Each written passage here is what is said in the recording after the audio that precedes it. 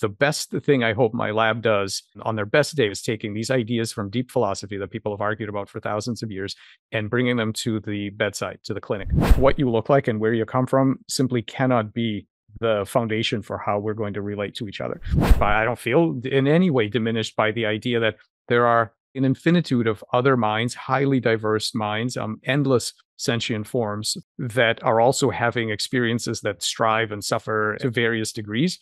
I think what we have is essential. I would like humanity to scale its cognitive capacity, more specifically, not just the intelligence, but the radius of concern, of care, and of compassion. I think we need to scale that up.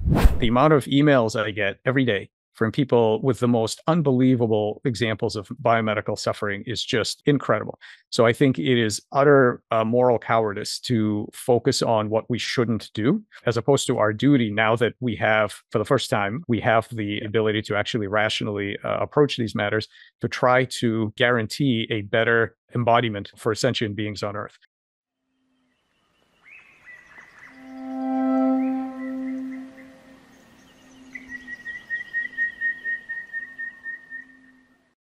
Cool. Well, good morning, Mike. How are you?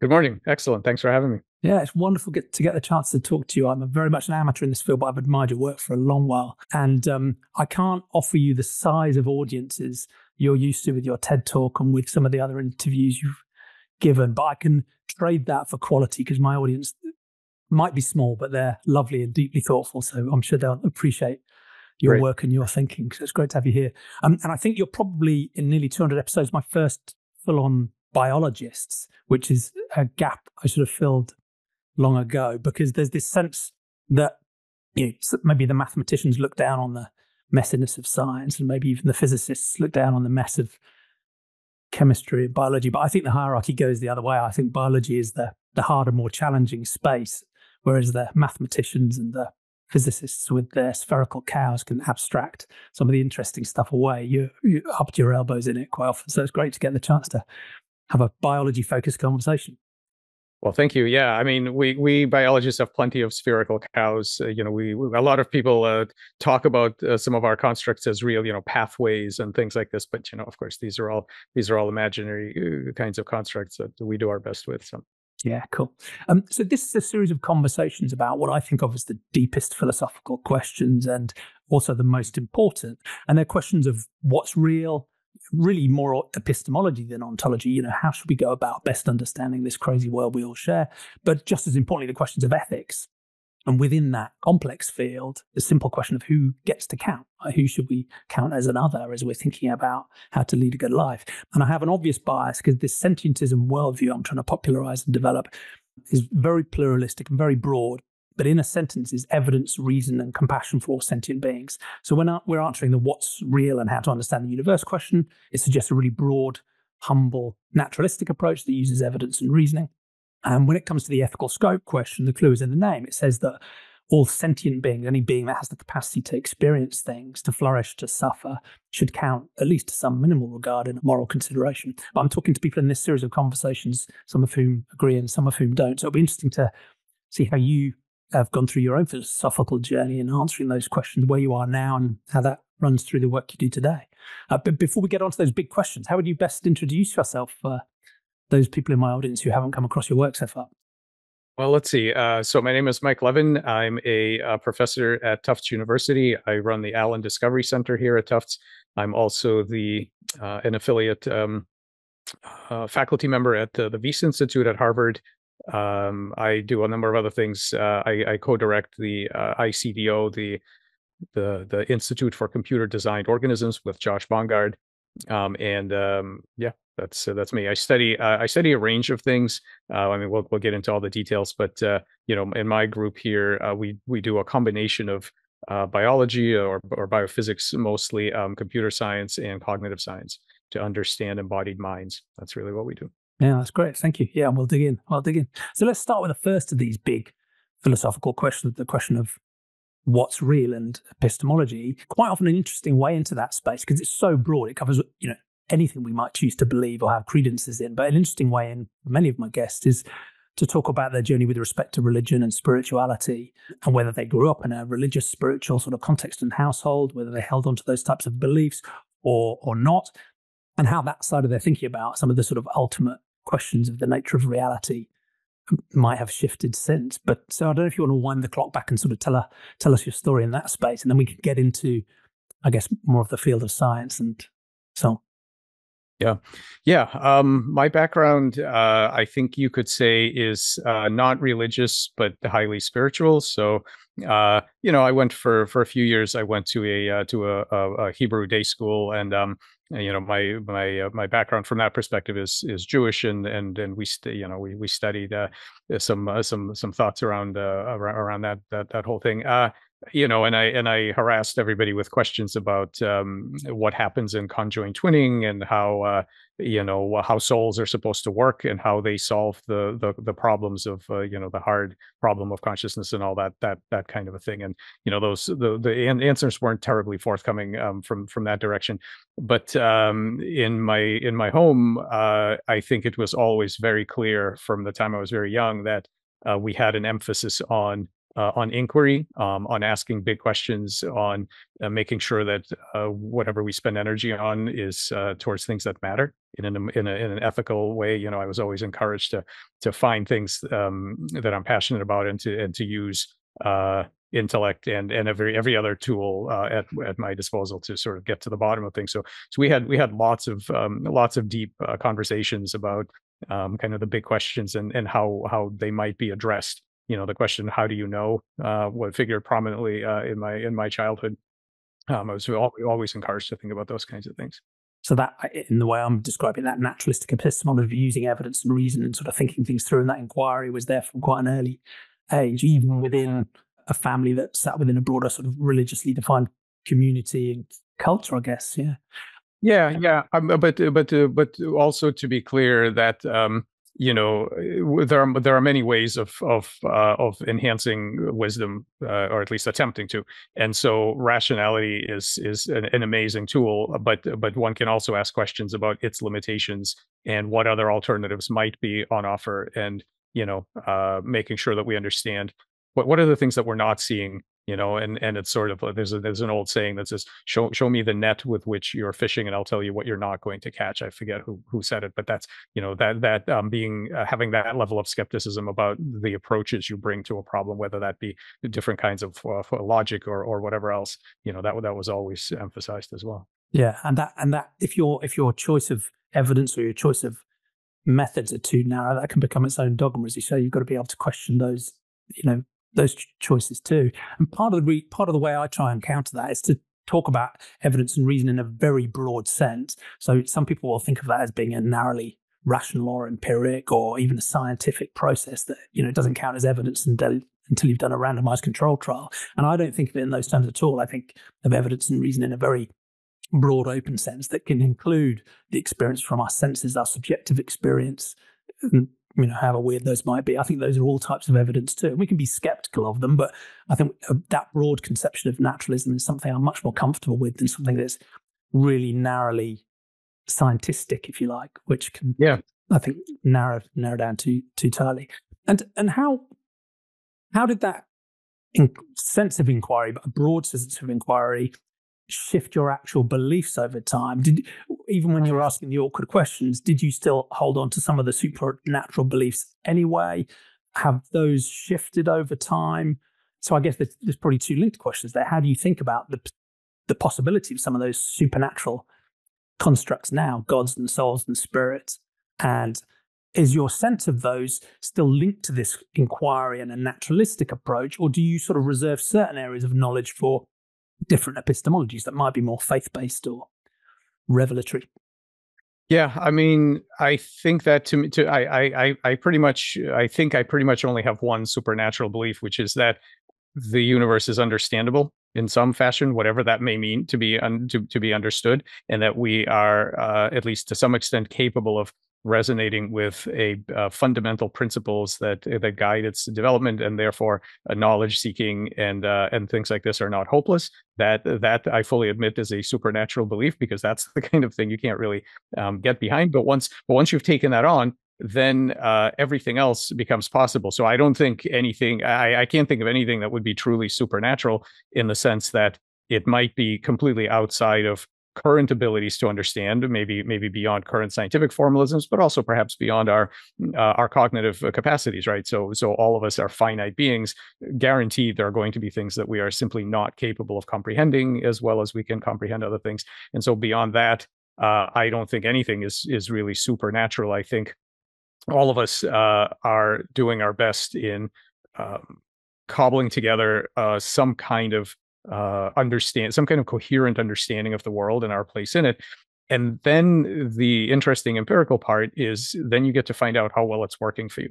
So not just in the narrow scientific sense of specific paradigms that help you do experiments and make predictions and things like that, but the same idea applied to one's life. And so you have various outlooks that you might take on, various frameworks, and then you have to ask yourself, so how is this working out? Is this helping me have a more meaningful life? Is it helping me be a more ethical person, to have better relationships with others? Those are the kinds of things that are not specifically sort of scientific outcomes, but the process is exactly the same. You examine your framing and you ask yourself, are there ways to tune that framing to do better, to have a better experience with others? Yeah, thank you. And I quite like describing this naturalistic approach as being just an attempt to honestly engage with reality in an attempt to understand it. And that understanding will always be partial and probabilistic and provisional and uncertain and open to revision.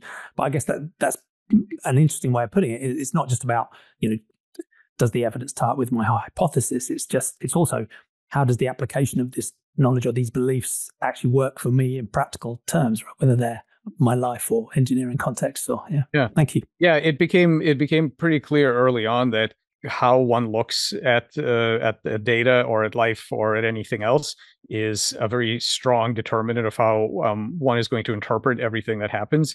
And these kind of frames are they drive what happens next, and they drive the kinds of things that become possible for you or impossible. They determine which things are facilitated and which things are constrained. And so that aspect of it being really in control of how you interpret things, I think is really important. Yeah, thank you.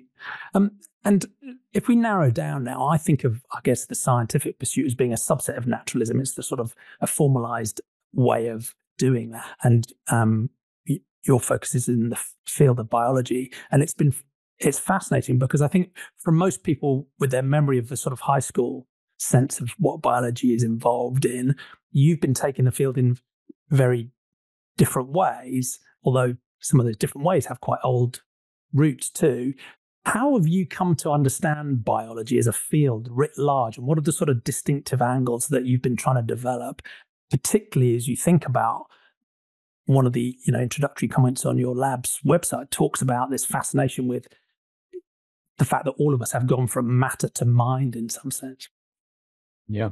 I don't really think of myself as a biologist. I mean, we certainly do biology in my lab, among other things. But my fundamental commitment in my career and my life basically has been to understand embodied mind. And so I've got this mind map that I print out every once. I refresh it and print it out every once in a while, and it hangs in the lab, and it's about 9 feet wide, this big kind of poster thing.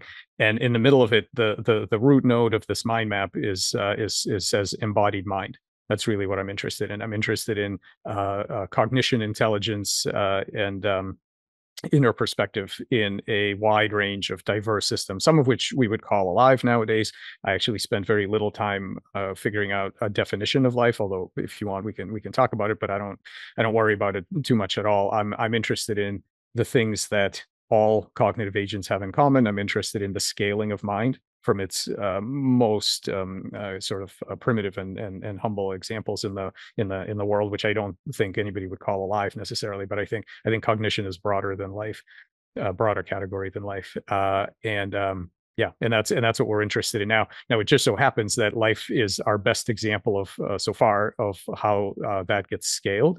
So we do a lot of work in our lab using the phenomenon of molecular networks scaling into cells, scaling into tissues, scaling into organisms, and beyond, as an example of how to understand collective intelligence, how to communicate and ethically relate to those collective intelligences, Where do the goals of those collective intelligences come from, and so on. So biology is an excellent playground for these kinds of things. But I actually think the question is bigger than that. Yeah, thank you. And the sort of high school, and when I talk about it in the third person, it's really my high school sense of these things. It does reflect this sense that there are different scales of reality, and you're interestingly trying to span them and work across them and look at some phenomena that may be scale free in some sense. But I guess you can think about the fundamentals of physics, whether those are fields or fluctuations in them represented as particles, and you can come up through the different layers. For our purposes, I guess where it starts to get useful, most people would think of life as being the point where we're getting into the realms of considering the possibility of mind. At least there are entities that are separated from their environment, that have some sort of evolutionary history, that have some form of drive to live. But you hint there already, you don't necessarily find the concept of life that interesting. But then you can move through, simple types of life in the early evolutionary stages, but also in their degree of complexity as well. So in our current panoply of living beings, very simple single-celled organisms, plants and fungi, and then it feels intuitively like we take another step on the cognition path when we're starting to think about animals as well. So as we're sort of working across that boundary from non-life to very simple life through to plants, fungi, and the simplest animals, where do you see this idea of cognition emerging? Where did it come from? And I guess, what is it? But as one of the things I find interesting in at least your public writing is that sometimes it does feel like there's a little bit of slippage in the term, because sometimes cognition feels like something that's more narrowly computational. It's something that maybe my spreadsheet on a laptop could be doing, but sometimes there is an implication of mind and a subjective perspective in the way you talk about cognition as well. So I should ask a better question than that, but in that sort of space of simpler living organisms, how does cognition emerge, and what do you think of it is in its simplest terms? Yeah. So here's how I think about these things. All of these cognitive claims, in other words, where you think something is on the spectrum of cognition, how much mind and all of that. I don't think these are terms describing particular systems. I think these are terms describing our intended relationship to them. So I don't think any of this is about the system itself. It's when you make a cognitive claim about something, you say this system is at the level of whatever. What you're really telling me is an engineering interaction protocol. You're telling me what your viewpoint on that system is, and that viewpoint is going to determine how you interact with it. So I'll give you a simple example. People argue all the time about whether humans are machines. Now this is a long conversation because you have to define machine, you have to define human, and all that. But if you have an orthopedic surgeon who does not believe you are a machine, you're in trouble. You need to find a different orthopedic surgeon. If you have a spouse or a psychotherapist who thinks you're a simple machine, you're also in trouble. Not a great fit there. And so there are plenty of supposed doctors out there who think you're a fluctuation in the cosmic quantum wave vibrations. So yeah. I mean, so my framework. So I'm working on this framework called TAME, TAME, Technological Approach to Mind Everywhere. And one of the main claims of this framework is that none of these things can be determined from a philosophical armchair. You can't just decide what things are. You have to do experiments. So if you think you're a quantum fluctuation, whatever, that's great. It's all open. It's a fine hypothesis. What has it done for you, right? Like what are the benefits? And so I think this is the difference between this kind of pluralistic view that I have, where multiple observers can differ as to their assessment of any given system. That's what I believe, but it doesn't mean that anything goes, because those observers can then compare, well, how well did that worldview work out for you? What has that enabled you to do? What has that enabled you to discover? How rich are your relationships with the various systems, given the view that you have? So what you want to do is you want to get it right, or at least optimize it. You don't want to have false negatives where you attribute cognitive qualities to systems that where they don't give you any new purchase. So for example, old school animist ideas where there's a spirit in every rock. It's a fine hypothesis. How's that worked out? What does that do for you? You need to do experiments, and you need to show that, hey, by saying that this thing has goals, it has learning capacity, it has whatever, this is now what I'm able to do. I'm able to either make better prediction and control, or we're having a more richer interpersonal experience or something. So all of these things need to be empirically testable. So in this framework, your spreadsheet may or may not be doing some of the things that are tractable using the tools of cognitive science. For a spreadsheet, probably not, but you'd be surprised. The thing about treating these things as empirical questions, not philosophy, is that you are often surprised, which is what is good about science. Is that when you are surprised, that's an opportunity to learn. And so what I think all of these cognitive claims really are hypotheses about which set of tools am I going to apply. So am I going to apply the tools of physics and simple engineering? Am I going to apply the tools of cybernetics and control theory, the tools of behaviorism and learning and training and things like that, or the tools of communication and psychoanalysis and love and all these other things. So the thing is that when you treat that as an empirical question, you get to do experiments and you get to be surprised. So, for example, we have found that very simple systems that represent gene regulatory networks. So just small numbers of chemicals that turn each other on and off. That's it. No cell, no indeterminism, no magic. Just differential equations of describing how genes turn each other on and off. That system, which most people would assume has zero cognition, they would say, well, that's a very mechanical, it's just, as people say, it's just obeying the laws of physics and chemistry. That turns There's out a lot in that just. Yeah, right. I really hate that framing, but that's what people often say. That system by itself is capable of 6 different kinds of learning, including Pavlovian conditioning, just there. So with nothing else. We've also done work on sorting algorithms. So these are extremely simple, deterministic, fully transparent algorithms that people in computer science have been studying for 60 years or longer. Things like bubble sort and so on.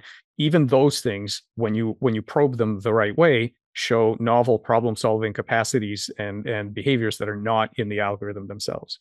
So what I am taking from all of this is that we really need a sense of humility about what things can do and what kinds of tools are best appropriate for them. You don't know. We are not good at guessing. We think we are, and people assume this all the time, but we're not good at guessing. And so we need a mature science. So this is, if I had to pick one field that I think I work in, it's diverse intelligence research. That's what I think we do.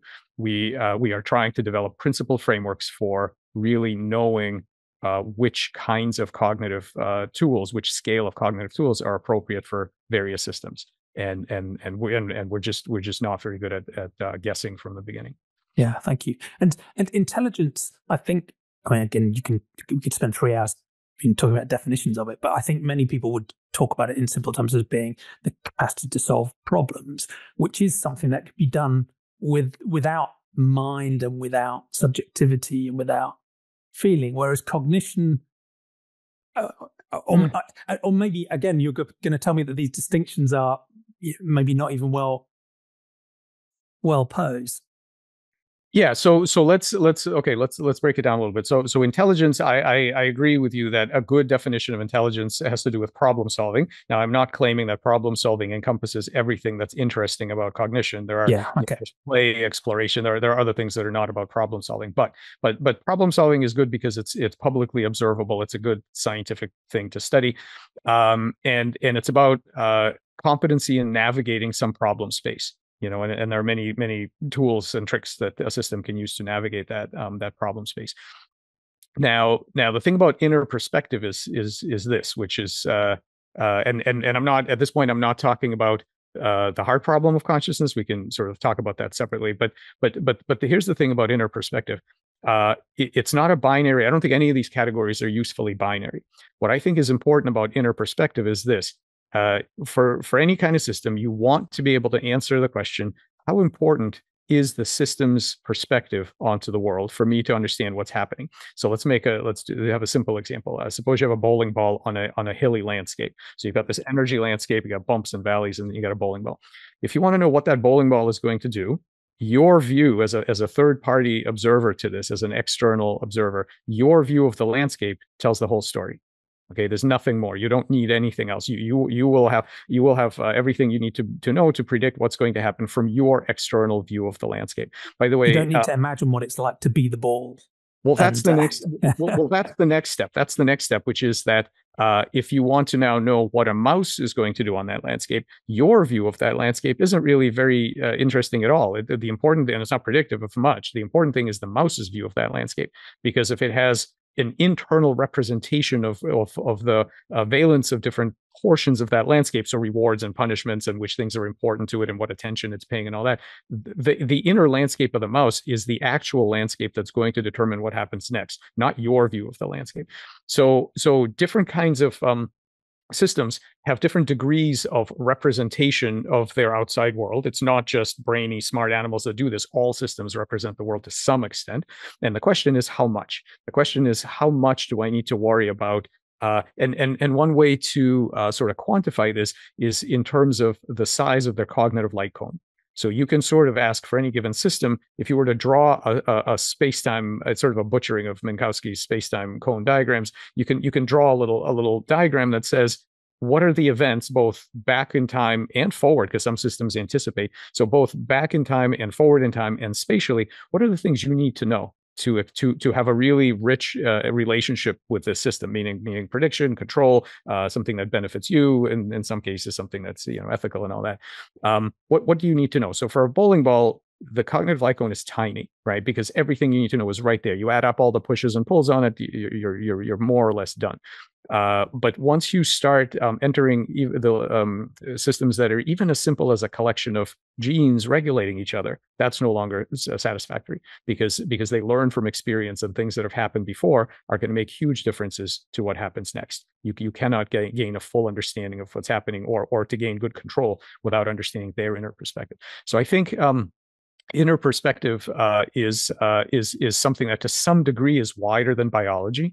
I think what biology is really good at is scaling up these cognitive light cones. So, in a rock, the cognitive light cone of the pieces, which by the way is not zero, it's very small, but I don't think it's zero, is not really summed up in the rock. The rock has exactly the same level of cognitive light cone as its pieces. But biology is super good at, to say it another way, I think we call living things any system that's good at scaling up the cognitive light cone of its parts. It's going to look alive to us, and just the final kind of thing, which we'll probably get to again later, in terms of what kind of world we want to live in. I think that evolution has no monopoly on producing cognition. In other words, up until now, yes, that's probably, at least on Earth, that's probably mostly where cognition came from, is from the fumblings of mutation, of selection, and of some other things.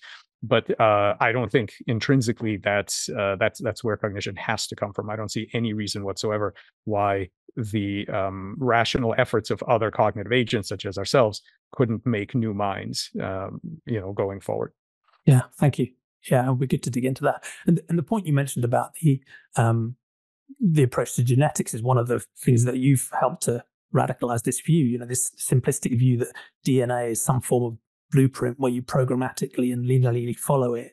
That's one of the things, as I understand, your work has radically opened up. It's nowhere near that simple. It's much more about systems interacting, and memory can be held in different forms and so on. So yeah, it's broadened out that view.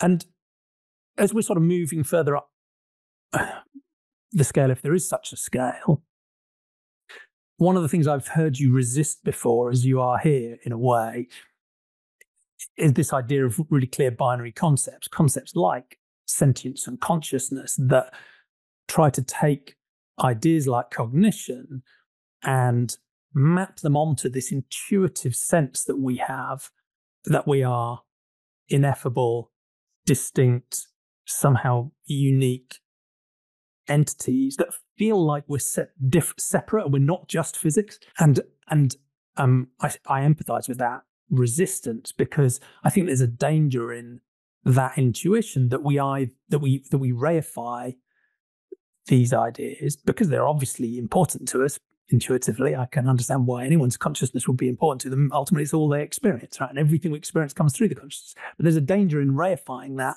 and taking it away from just being physics, because ultimately, I think I share your view that, just physics, we are all just part of the natural world all the way down.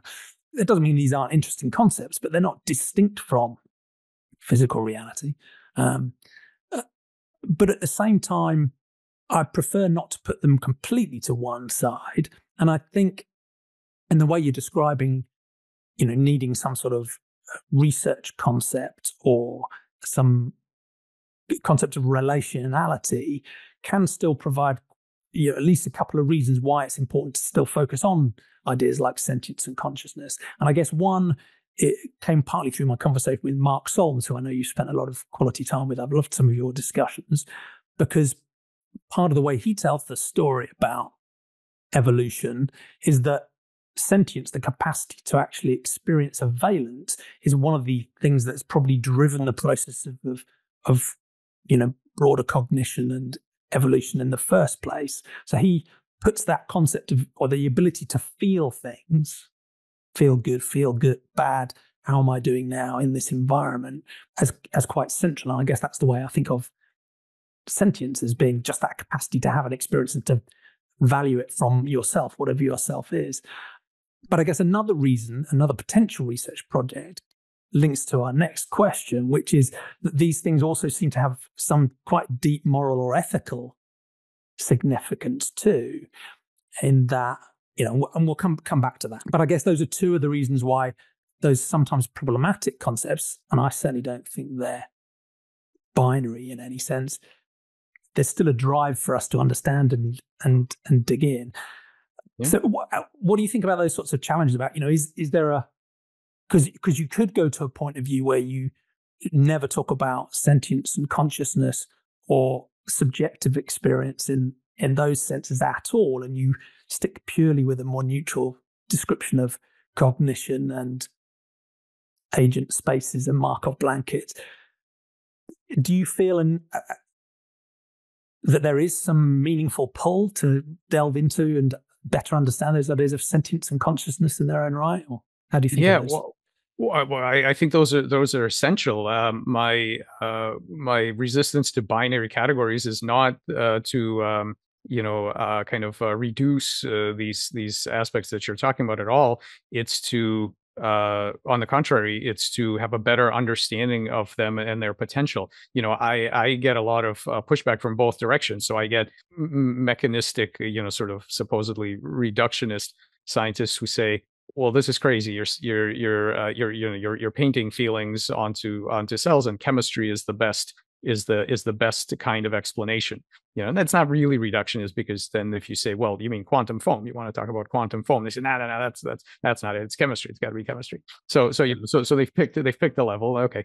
But I also get a lot of flack from the organicists, and I consider myself in the organicist tradition, but who say, look, by putting non-living things such as physical objects and computers and whatnot somewhere on that spectrum, you're undermining this battle that we've had for hundreds of years to preserve the magic and the importance of life and of inner perspective and so on. I don't think understanding these things better and understanding how they scale up reduces the importance or the majesty of the obvious sentience of living beings. I think much like with any kind of science, it helps us to understand what we are and what our potential is and what we need to do.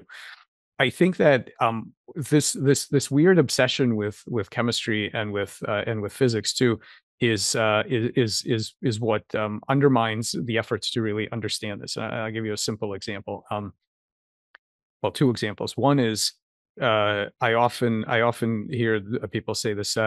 That's not real, goals, real preferences, real valence, real anything. That's just it's just following the laws of physics and chemistry. Well, guess what? If you were to zoom into your brain or the rest of your body, guess what you would find? You wouldn't find fairies. You would find physics and chemistry. So it's And very, even if you found fairies, they'd be following the laws of physics too. they would have to be following something, right? So I'm not against, if you have a model of, people sometimes email me, well, what about the soul? I say, bring it on. If you've got a model of the soul, explain how that works and how that solves these problems, and we're good to go. The problem is that I've never seen such a model, but the question, I always bring it back to the paramecium, or a single cell. Do you or do you not believe that thing has to some small extent a preference about what happens?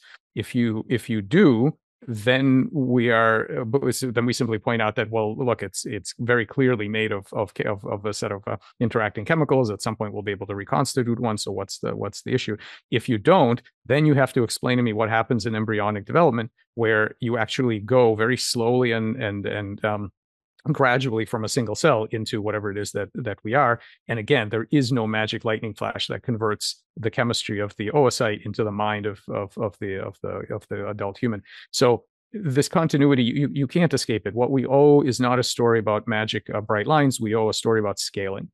And the other thing that I think is really curious, and it's kind of I don't know if it's my upbringing with too much science fiction or what, but I find it really amazing. There was a great scene in there's a movie called Ex Machina, and there's a great scene in that movie where the protagonist is now so confused by this AI that he's been dealing with, that he's standing there in front of a mirror and he starts cutting his hand, because his arm, because he wants to see if he is a robot too, right? And it's very important to him. This is critical to to him. He's it's very stressful. And I get emails all the time also from people who say, I've read your paper. I understand now that I'm a walking bag of cells. Now I'm depressed. I don't know what to do with myself. This is terrible, right? And then, I mean, just let's just unpack this cutting your arm thing. So what that means is, if you were to find so you cut open your arm and you find a bunch of cogs and gears, you've had, I don't know, 40, 50, however many years of experience in your own skin, being an agent, exerting effort towards various outcomes, and having moral quandaries, and having, qualia and all these things. And when you see those cogs and gears, what you're going to decide is, none of that was real, because I am committed to the idea that cogs and gears can't support it. This is so bizarre to me. And it's bizarre because we don't know what cogs and gears can and can't support. Why are you so attached to protoplasm and proteins and whatever else is inside you over what something else that you might find? What do you think you know about those things that overrides your primary experience as a human? It's just it's amazing to me that what people naturally tend to say is, okay, well, then I guess I'm not real. I'm not important. I can't do all of the amazing things I was going to do, versus, wow, I guess I just learned something great about cogs and gears. Look at that.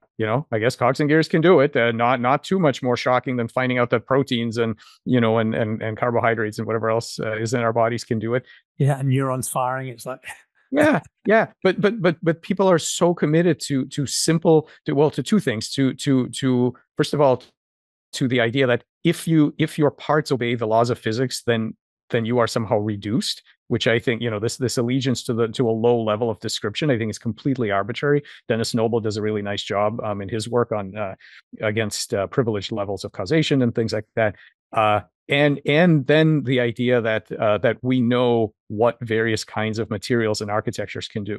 We have absolutely no idea. We need this actual field is despite the rest of science, is at a very young stage. We do not know. There are not just emergent complexity. So everybody studies emergent complexity. That's been around for a long time. It's not emergent complexity here. It's emergent goal directedness and emergent cognition. And that happens even in very simple systems. It surprises us constantly. We are not good at predicting it. We are not good at creating it yet. Well, I should say we may create it unwittingly all the time. And so people who say, I know what this is because I made it, I think that's a really dangerous idea, because you don't know what something is just because you made it, or because people say this about language models or whatever. Just because you know the parts that went into it, we do not yet know what it is, what it can do, and how important is the inner perspective, and what kind of inner perspective it has. So yeah, I think a lot of humility here is needed, and a letting go of this idea that the right level of description is chemistry. And I think it's fine that that's there. It does not tell the whole story in any practical way. Yeah, thank you. You need to understand that these things run and operate at different levels and interlocking levels. Yeah. Well, just very specifically, the business of physics and determinism, right?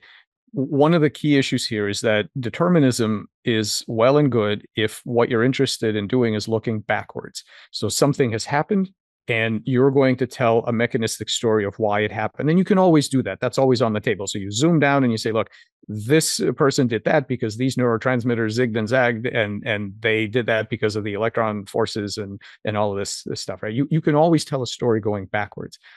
But that isn't what we're interested in, both as humans and scientists. We're interested in going forwards, as in what can and should I do next, and what can I invent, or how can I increase my understanding next? And that is a completely different kind of task. So here's one of my favorite examples. The game of life, cellular automata, right? So you've got three simple rules that dictate how the state of each cell is going to be on or off based on what its neighbors do. Okay, so it's a simple two-dimensional grid, isn't it? With completely simple. Yep. Super simple two-dimensional grid. The cells are on or off, and it's fully deterministic. Okay, there's not even any stochasticity here. So every cell in every tick of the clock, each cell becomes on or off based on how many neighbors it has. That's it. Now we know, and if anybody in the audience hasn't seen it, look it up, and you can see these amazing things that happen, right? So emergent complexity is very strong here. And if anyone hasn't played with it, I'd recommend go and find some of the online tools, because you can play with this stuff yourself. Yeah, it's mind blowing. Yeah. Absolutely amazing. And so now look, you can imagine being a reductionist determinist about this world and say, so for example, one of the things that happens in this world is there are things called gliders. So gliders are patterns that are a particular shape, and the shape moves across. Now, to be clear, nothing actually moves across. The cells are just turning on and off, but the pattern itself, it's like a wave in the pattern itself moves, and those are called gliders.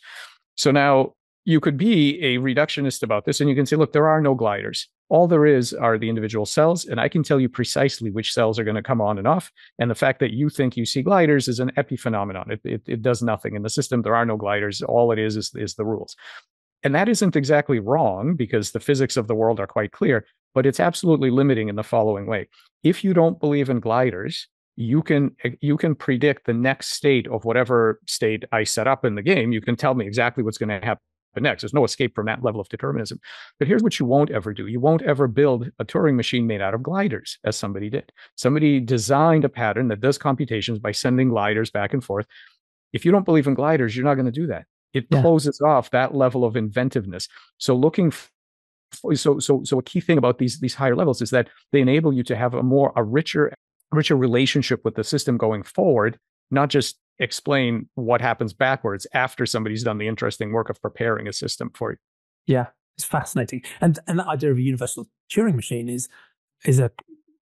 essentially a computer that can carry out any computation, given enough time and enough resources. So, and this is from individual cells blinking on and off based on a super simple rule set, clicking forward over time. And the other, and I don't know if this is right, but I like the difference between this idea of determinism looking backwards and looking forwards, because in a sense, it's the same deterministic mechanism going forwards. Yeah. But for it to be useful, we need to actually shortcut whatever that deterministic computation is going to be for us to be able to predict. And to do that, we need to understand patterns at different levels. And sometimes we can't do it. Sometimes the thing is computationally irreducible, such that the only way of finding out what's going to happen is to let the process run, or to create a simulation that's so perfect you basically just duplicated reality, right? So even if it's conceptually deterministic in the future, that doesn't necessarily help you anticipate. And the idea of these high level concepts, as you said, give you useful tools in your relation to these phenomena to anticipate maybe the future and understand the patterns. Yeah, and control what happens next. So as a simple, and some of these systems, the cool thing about living and other kinds of systems of this type is that they offer this kind of shortcut. So here's a simple example. Imagine that you had a rat and you wanted him to do a simple circus trick, I don't know, sit on a little bicycle or something. one thing that you might do from the level of chemistry and physics is you might say, okay, so I want the muscles to move in this particular way. I need to calculate which neuronal impulses are going to move exactly these muscles to do it. I need to trace it back into the brain, figure out all the circuits, how everything is going to propagate through the brain, and figure out which pixels on the retina I need to stimulate with various images shown to the rat to get him to get on the little bicycle. Okay, if you try to actually so that's completely computationally intractable. If you try to do that, the sun will burn out long before you actually get it done. But there's an amazing thing here, which is that you can just train the rat. And that's because the rat has a particular cognitive causal architecture that hides all that stuff. And it takes on all the complexity of figuring out how should my internal parts be arranged in order for, meaning all the different neurotransmitters and everything else. How should that all be arranged in order to achieve a particular goal? So the way you do this is you get the buy-in of the rat. You make your goal the rat's goal, and then the rat does all the hard work for you. You don't have to calculate all this stuff forward. So one of the things that understanding these the large-scale capabilities of your system is critical in having a productive interaction, a predictive, powerful, productive interaction going forward. And this is something that I think is the rate limiting step right now for regenerative medicine. Because in biology and biomedicine, the standard operating assumption is that cells are mechanical agents. All the excitement is about the hardware. So CRISPR, genomic editing, pathway rewiring, everything is down at the level of hardware, and that closes off a huge number of potentially really powerful interventions, like which things we're doing in our lab, like cellular training, exploiting cellular problem solving. Because if you insist on viewing systems from that low-level perspective, not that it's wrong, that perspective is there, it's there for you to take, but it limits you. Reductionism is well named. It reduces what you can do. It reduces your ability to really exploit what's powerful about these systems. And we are leaving so much on the table by refusing to test out the tools, the interaction tools that we have and that have been used for, this is why humans trained dogs and horses for thousands of years, knowing zero neuroscience, right? It's because these systems make it accessible, make that whole process, the goal rewriting process so accessible. They offer that beautiful interface, that learning interface. So cells and tissues do this too. And if you refuse to test those hypotheses, you leave a lot on the table. Yeah, thank you. So these ideas of sentience and consciousness are very important to you still. They're not things you discard, but you refuse to say they're binary, they're not on or off switches. If there are boundaries, they're fuzzy, and in your sense, there may not even be a boundary at all. Ultimately, it may just be a question of degree across every possible system. But that doesn't destroy their meaningfulness, because there's a sense, I think, with some people who have a very expansive view of consciousness, that they either reify it in some sense, they pull it away from the physical, and that can lead people into, again, back into some sort of mystical or soul-based ways of thinking about it, or they declare it universal, as some might say you do, because you're saying, well, it's a spectrum and there's no real end to the spectrum, so in a sense maybe everything shares in these characteristics to some degree. But by declaring it universal, they almost destroy what's meaningful about the concept. Yeah, and it sort of flattens it out. And I don't think you're doing either, because you're recognizing that while you don't want it to make it binary, there's still something distinctive that you can describe in terms of how we relate to these entities and what these concepts can help us understand about these entities. So it retains their meaning. Yeah, it's not just for explaining. It is essential and useful. My claim is that ideas about cognitive capacities in unfamiliar contexts and unfamiliar embodiments are essential. They're practical and they're essential. This is not philosophy. It's not some kind of feel good mysticism. My claim is, and it's a testable claim that we've been testing for 20 years successfully, is that it helps you do better in the empirical world. I mean, the best thing I hope my lab does is what I want, on their best day, what I think we're doing is taking these ideas from deep philosophy that people have argued about for thousands of years and bringing them to the bedside, to the clinic. And these ideas are empirically essential to get the kind of outcomes that you want. So that's, I don't know what more we can say about why these ideas are real, because by taking that inner perspective, by asking what do cells remember, what do they care about, what is the size of their goals, what are their goals, these are questions that lead directly to therapeutics. They lead to work in regenerative medicine, in cancer.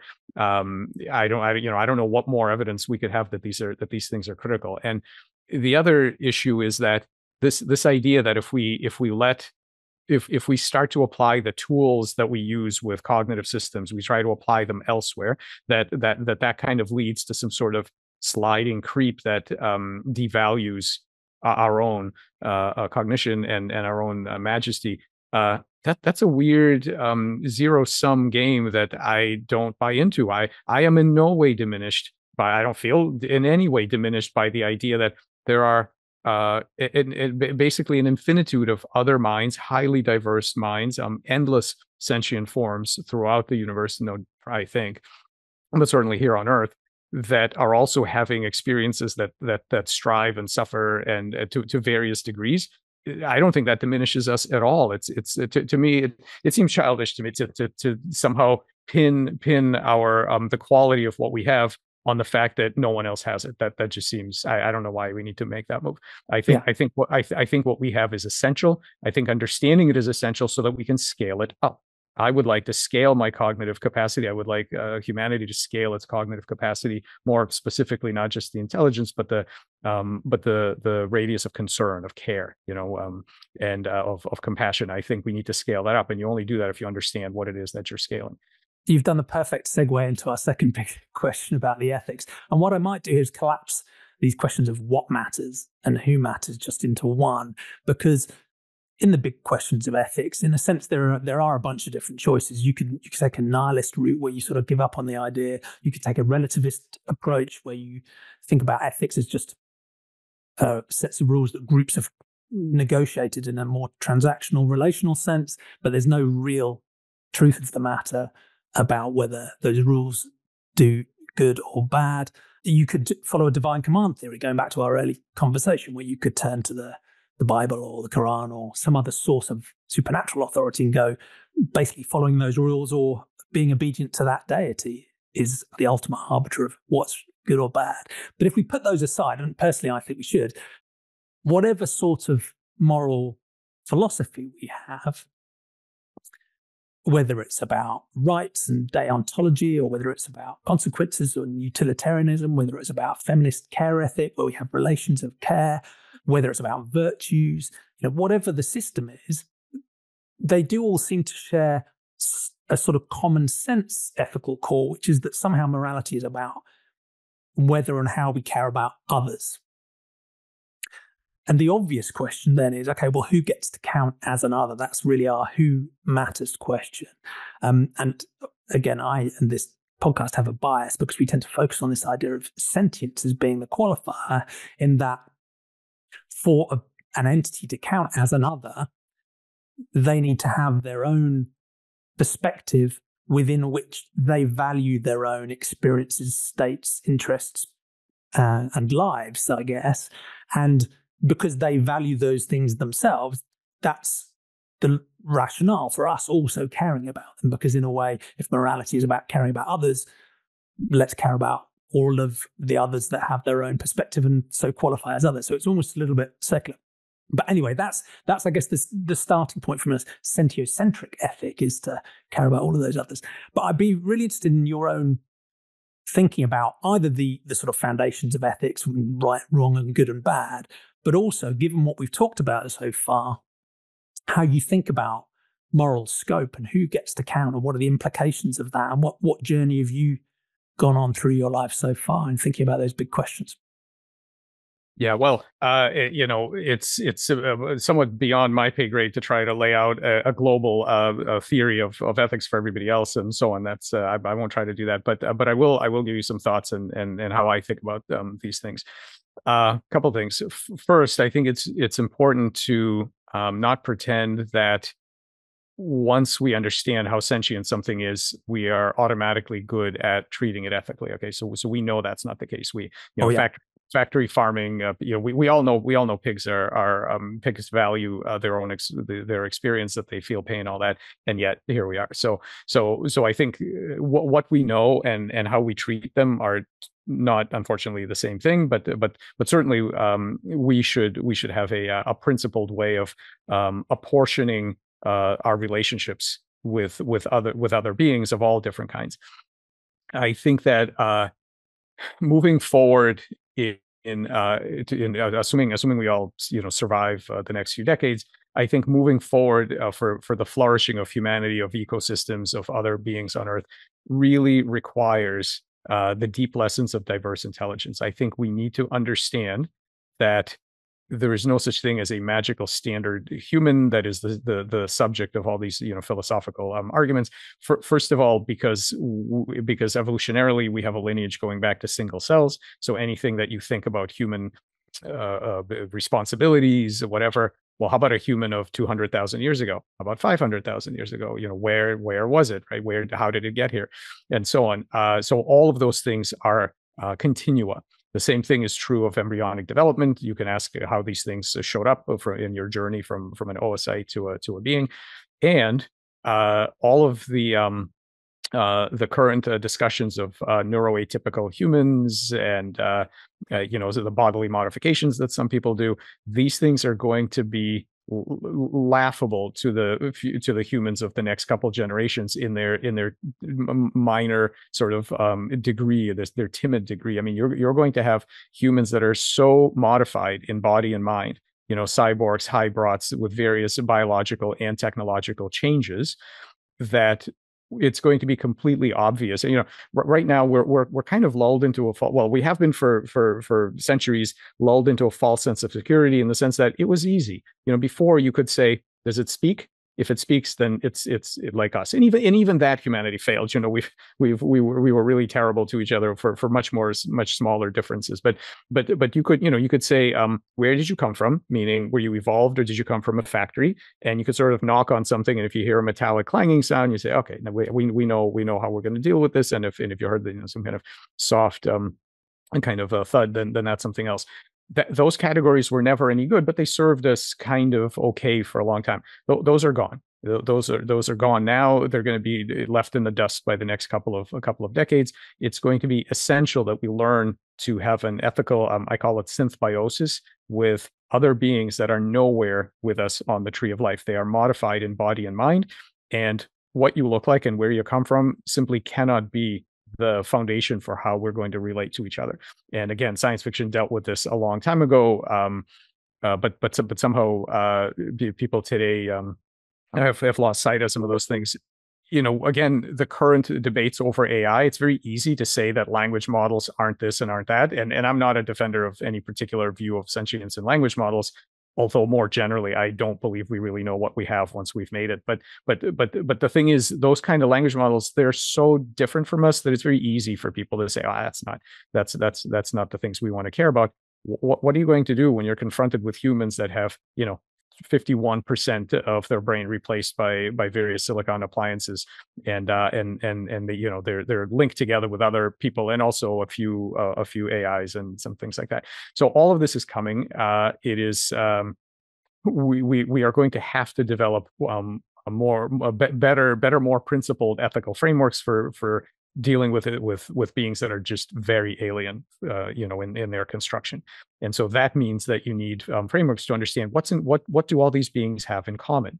And this is something that a few years ago I developed this notion of a cognitive light cone to try to get away from the idea of what kind of material embodiment you're in, and instead focus on what are the things you care about. What is the size of the biggest goals you can pursue, and regardless of your embodiment or implementation or origin story.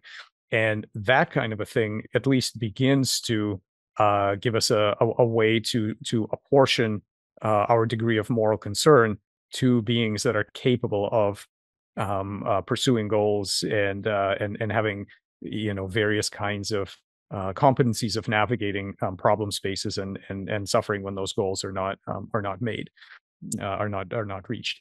So that for that reason, I think I think the diversity of who and what we think counts is going to be enormous, and this business of language models and so on is just it's a distraction from a much deeper puzzle.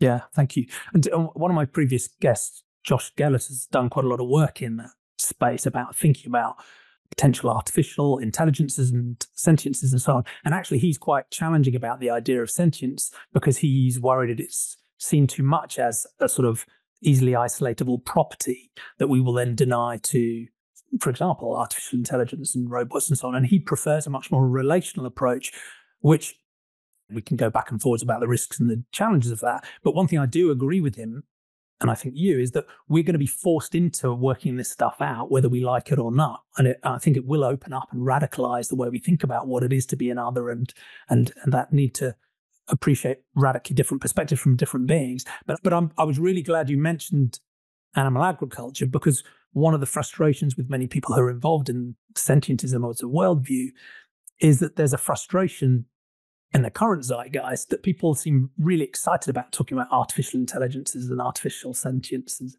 and whether robots could ever feel something and become moral patients. But people seem to conveniently skip over the hundreds of billions, if not trillions, if we include aquatic, non-human sentient beings that we brutally exploit today. And it's a really interesting case study, because I think when you take a naturalistic epistemology and you understand the facts of what farming and fishing are like, not just factory farming, but all of it, and you take the ethical perspective of the beings that are going through those processes, it quite easily leads you to a point of a quite extreme ethical condemnation of what's going on in those situations. But our society has trained us to think they're so normal that there's a brutal clash between, if you like, the epistemology and the sentiocentric ethic and today's social norms. So I was thank you for mentioning that. I mean, a couple of things there. One is that, I mean, you're absolutely right. Of course, in talking about these AIs, and instead of the problems with the existing life forms is a huge issue. It also comes up when people say, "Oh, wow, we're going to make these high level intelligences, and who knows how they'll be raised and what they're going to do in the future." I mean, you've heard of having kids, right? Like I'm just, we do this all the time. We have an enormous amount of guaranteed high level intelligences that are created all the time, and a huge diversity of good and bad environments that they're raised in. We have a very limited ability to make sure that they have a good embodied experience and are aligned with our values, and some of them go on to do wonderful things, and some of them go on to to do horrible things. That's already an issue. We already have that. The thing with so these in many ways, these problems are not new problems brought on by AI. They're perennial existential problems that humanity has faced forever, in terms of being supplanted by the next generation that finds your values irrelevant, and how much control do you want over how your neighbor is raising their kids, and all these kinds of things. This has been with us for the longest time. The one unique thing about AI intelligences, though, is that they can be copied in a much easier fashion. They can be reproduced and copied in a much easier fashion than real animals.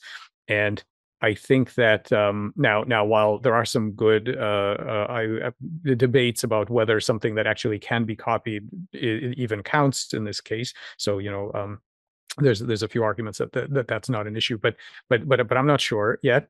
And I think that for that reason, because there's just going to be such an uncountable number of intelligences of the software variety, whether embodied or not, it's something that we need to consider. And I'm hopeful that with the advent of different ways to grow food, proteins, and so on, we're going to eventually completely just do away with animal farming and so on. But the creation of novel synthetic organisms is only going to increase, and I mean, digital or embodied or not.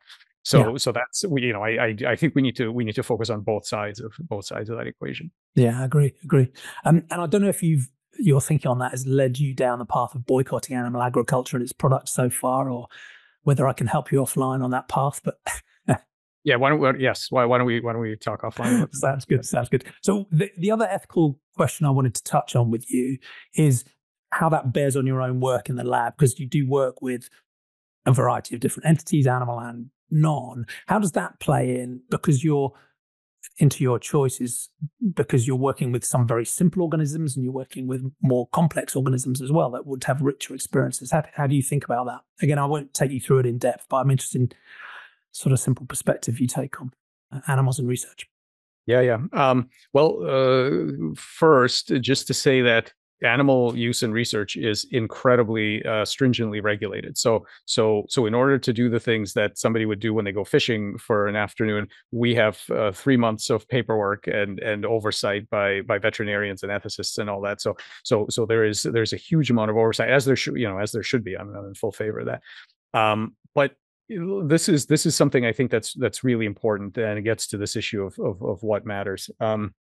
A lot of folks see scientific ethics in the following way: everything's great, and you scientists better not screw it up, right? So here's a long list of things we don't want you to do.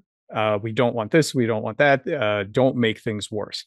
Now that could, I suppose, could have been a viable worldview when people believe that our current world is in some way set up in the right way for us. In other words, it is the best possible world. Everything is great. Now don't screw it up. What we now know is that that's not the world we live in. We are the process of a meandering evolutionary path. Evolution does, as far as I can tell, does not optimize for any of our values. It doesn't optimize for happiness, for intelligence, for any of that stuff. No. We are where evolution dumped us, with all of our ridiculous susceptibilities to bacteria, viruses, lower back pain, stray cosmic rays that might have hit a DNA molecule during development, and now your potential is radically limited. When you broaden that scope out to all of the potentially sentient beings, that it just becomes even starker, right? If there is some telos to this universe, it's a pretty brutal one. Yeah. It is. There's no doubt. And so I'm not even a clinician, but the amount of emails I get every day from people with the most unbelievable examples of biomedical suffering is just incredible. So I think it is utter moral cowardice to focus on what we shouldn't do, and as opposed to our duty, now that we have, for the first time, I guess, on Earth, we have the ability to actually rationally approach these matters, to try to guarantee a better embodiment for sentient beings on Earth. The number of people that are suffering because of our ignorance, because we don't know what to do, and also because of our timidity and our unwillingness to take responsibility for. We are the ones that are now. It is on us now to improve this for people. And not just people, for ecosystems, for other beings, for just the amount of ignorance and inaction that is letting sentient beings suffer worldwide is incredible. And so I think that I take animal use ethics extremely seriously, but I think to the extent that it is our responsibility to relieve the suffering worldwide, science has to go on, and we have to do experiments that are going to enable us to improve embodied experience for all. This is the Buddhists have this concept of an inauspicious birth, and it's this idea that in one of your many lifetimes you're born in a body during which you just can't make progress towards enlightenment. I think at this point, I know this is a controversial view, but I think basically right now every birth is an inauspicious birth. All of us are limited by the vagaries of random mutation and selection and all these dumb things, and viruses, all these dumb things that have no one's best interest. And I think in the future, I sometimes imagine this dialogue that children in the future are going to have with their teachers. The kind of thing where you tell the kids, yeah, and we wrote on chalkboards, and we didn't have cell phones. And like, what, and so they're going to say, you're telling me you would just have to stay in whatever body you randomly got, and if you had some sort of defect, you just have to live that way. And if you're, and if the IQ and the lifespan that you were born with wasn't enough to fulfill your goals, that's it. You just have to, that was your bad luck. That will be unthinkable to a modern humans going forward. And in a way, that's a beautiful link into the final question, which is how do we make a better future? Which is what are the promises of these types of research and thinking? But Yeah, I mean, I think ultimately, from the kind of the bigger picture, for me, is freedom of embodiment. I think that every sentient being should have and we should offer assistance in the same way that we offer assistance to beings via education, via support of every kind. We should be in a position to offer the ability for sentient beings to have better embodiments to fulfill their potential, their goals, and so on. Practically speaking, what that requires is complete control over growth and form. It means that we need to really be able to direct what it is that cells build. Now, right now, that just looks like regenerative medicine in the sense that if we knew how to get cells to build specific anatomical structures, then birth defects, traumatic injuries, cancer, aging, degenerative disease, all these things would go away if we could communicate our goals to groups of cells. And this is something that we and some other labs are working on now is this kind of, this idea of an anatomical compiler where you can just specify the shape of the structure that you want, and it gives stimuli to cells to make them grow exactly that. And again, linking to what you said before, this is different from the classical ideas of genetic engineering or what you do with CRISPR and so on. This is a different mode of engagement with a system. Yeah, the goal is similar because certainly people at the time that genetics was getting off the ground, this is a vision that people had then too, that if we understood the genetics, we could control the shape. I think we have a much more practical path to it, because I think the genetics specifies the hardware that every cell gets to have, so the proteins. But as we know from the advances of computer science and information technology, programming at the level of hardware, while possible, it's really hard. And if you have good hardware that's actually reprogrammable and offers high-level interfaces, you might say APIs, which I think is exactly what it offers, then you can do this in a much better way, specifically by honoring the agency of the cells and tissues and being a collaborator with them. We don't micromanage our cells and tissues here. In my group, we basically collaborate with them and modulate their goals and take advantage of their competencies, their problem solving capacities, their memories, and so on. So I think that is a way to move the field forward much faster. I think that CRISPR and those kinds of things are going to flatten out soon, because after you've picked the low-hanging fruit of single gene diseases, the next question is going to be, well, what genes do you edit to make the changes, the anatomical changes you want? And development's not reversible in that way. You can't just figure out what in any easy way what to edit. So I think taking advantage of the interfaces that cells use to hack each other is critical.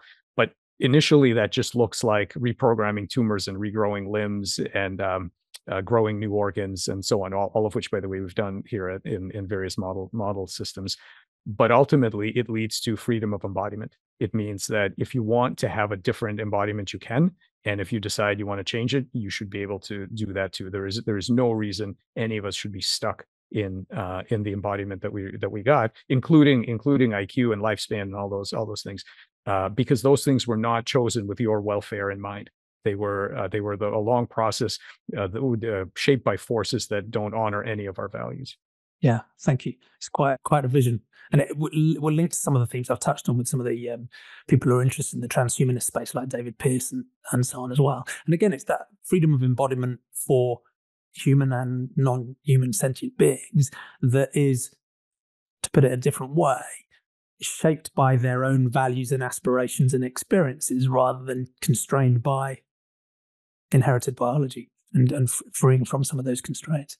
But some of my audience will love that sort of vision and see the potential. Others will be nervous about classic problem of human hubris and intervening where we're not really ready to intervene. What do you think of the risk profile of the approach you're taking? Are there risks we need to watch out for that we need to build in? For sure, there are going to be risks, but I'm pushing in the very opposite direction of the hubris. My argument isn't that everything is great, and then in an effort to make it even better, we're going to screw things up, and we may screw some things up. It's pretty inevitable. My argument is that things are so bad right now for so many that it is a moral imperative. We do not have the luxury of saying, don't do this. Wait. Inaction is a choice too, right? Yeah, exactly right. The opportunity cost of doing nothing is massive. It's absolutely massive. And this idea that we don't have to do anything because we can let things go how they are now. That's simply not acceptable. That opportunity cost is too huge. So yes, we're going to make mistakes, but anybody who we know from our personal lives, if the thing that you are most optimizing is to never make a mistake, what's going to be the value of your life and all the huffing and puffing that we do during our life, our brief time here? What's the goal? If that's, I mean, obviously you want to minimize making mistakes, but there should be a constructive, I believe there should be a constructive element to this where you have a purpose to elevate and help others, and that is not going to happen by focusing on the things we shouldn't do. And just more broadly, I ask people who focus on this like negative kind of a risk-based perspective. What does humanity look like 100 years from now? Are we still getting lower back pain and bad knees and dying into our 80s once we've gotten this a little bit of wisdom under our belts? Like that's it.